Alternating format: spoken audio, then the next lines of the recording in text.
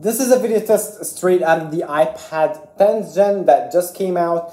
Straight out of the camera, no editing, no nothing. This is also the mics. I've been really going at it with the iPad, that it's the perfect combination of camera, laptop, and all in between to create.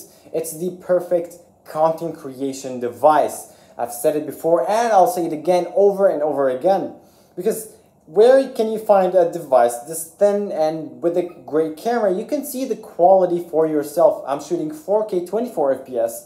The mics also sound very well for an iPad.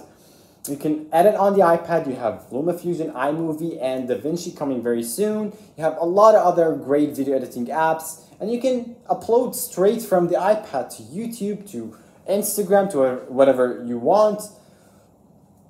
I don't know what is better than that. If you want to start out, if you don't have a phone, if you don't have a laptop, if you don't have a camera, and you want all of them in one thing, $449 for all of that is really, really interesting. I know it starts at 64 gigabytes, which is not the best. You can go up to 256 gigabytes.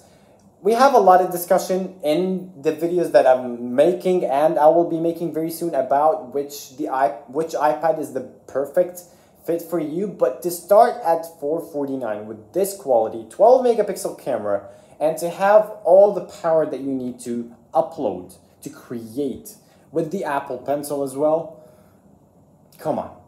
I don't think there is any other device in the market that is capable of doing all of that smoothly and efficiently at this price.